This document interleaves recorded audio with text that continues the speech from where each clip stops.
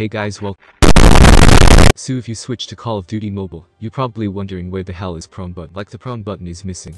Just like CP on my account. 1 like, 1 CP, like this video right now. So let's serious now, where is prone button? And just don't think prone button playing hide and seek with you, just don't do this. Don't make layout like your room. Click on basic. Now just off this option. Then go to your layout. And you can see the prone button. And the prone button also visible in your advanced layout. The reason I use simple mode layout because I don't want to destroy my layout just like I did in simple mode.